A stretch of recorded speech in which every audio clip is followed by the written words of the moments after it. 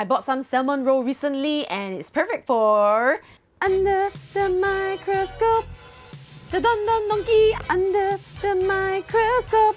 The first thing that I realized is how there are multiple fat globules along with one big yolk in the roe. The yolk is orangey red in colour because of the carotenoids that salmon got from their diet, such as krills. These are antioxidant pigments that can protect tissues from oxidative damage and help regulate immune response. Salmon eggs, like most fish eggs, have this layer of membrane that holds the content in. Unlike eggs laid by land animals which need the shell to hold moisture in, a fish egg does not require it because it is already underwater.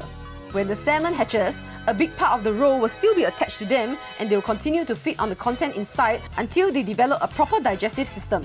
Alright, that's all for Under the Microscope.